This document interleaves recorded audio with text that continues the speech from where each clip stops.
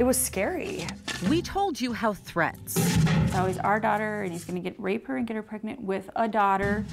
were arriving in the mail. And then later on, sacrifice the child. All across the country. How many people are getting these letters? Oh, hundreds. The letters threatened to get girls pregnant with baby daughters, raise them for plunder and extortion, and finally sacrifice the child. Who would do such a thing? This is our senior year yearbook. So. Dawn Cooper says the letters are from a former Champlain Park High School classmate back in the 1990s. That's him right there. His name, Matthew Dale. This is harassment. What started years ago as threats to old classmates expanded to their aunts and uncles, cousins, even in-laws.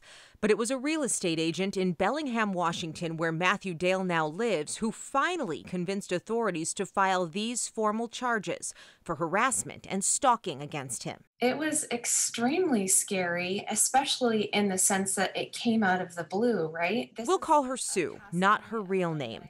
10 years after she helped Matthew Dale find a home, she started getting similar letters, threatening to get her pregnant and sacrifice the child. Terrified, afraid to stay home alone, she installed an expensive security system.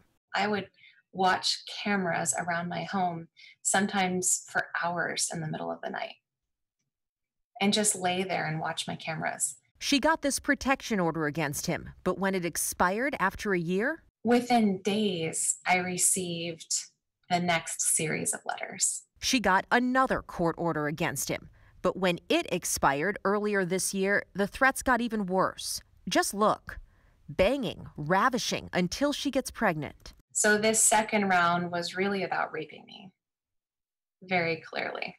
The new criminal charges are based on the specific threats against her, but these police records obtained by KARE 11 show just how widespread the threats have been. A private website for victims with more than 100 members nationwide. 56 of them filing formal complaints with police, including this restraining order request from Matthew Dale's stepmother.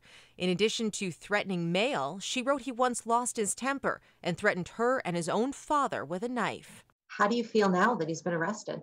I'm especially happy because with there being over 200 people that have been harassed by him for maybe 5+ years, that those people now know he's in jail and have some sort of reprieve.